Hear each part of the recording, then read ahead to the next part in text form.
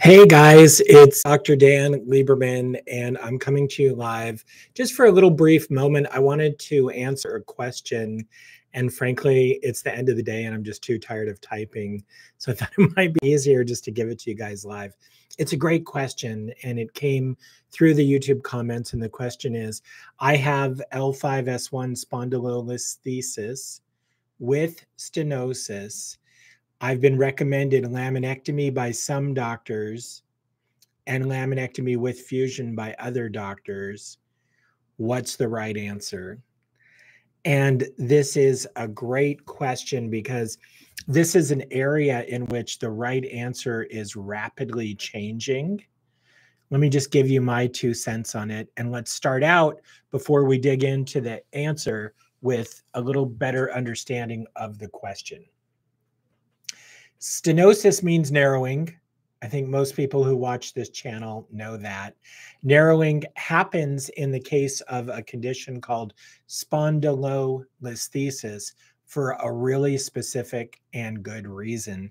And we can see it if we just look at our friend Shorty, the spine model. So look at Shorty. If you look at her from the side, the vertebrae, the spinal bones, 1, 2, 3, 4, 5. You notice that the bottom of one bone lines up with the top of the next one. There is a slight curve, but it's not much. And that's also true at the back, right? The back of the back of a bone at the bottom lines up with the top at the next. Well, what would happen if the bones, instead of lining up, if they shifted? Well, what would happen on the inside where the spinal nerve root is, if you look at the spinal canal, if the bones shifted, the canal would do this. It would get kinked off, right? And that's in fact what happens. The shifting of the bones is called spondylolisthesis movement, bone movement. And the narrowing that happens as a result is called stenosis. So it's got this horrific and hard to say name, which is spondylolisthesis with stenosis. It's a surgical condition. Spinal surgery has long been shown to be extremely effective in the treatment of this disorder. What's controversial is which surgery you should let them do on you. And here's your choices. It's not chocolate and vanilla. It's laminectomy, which is opening up the spinal canal by drilling off the lamina bone, or laminectomy and fusion, which is taking off the bone, going through that space, taking out the disc, spreading the vertebrae apart, putting in screws here, and connecting the screws with a rod. Now, obviously, nobody would have a fusion unless it would benefit them. And it's a much bigger operation to have a fusion. I will tell you my own experience on this is that throughout most of my career, the standard of care was to do a laminectomy and fusion for spondylolisthesis with stenosis. It's graded based on the severity, grade 1, 2, 3, and 4.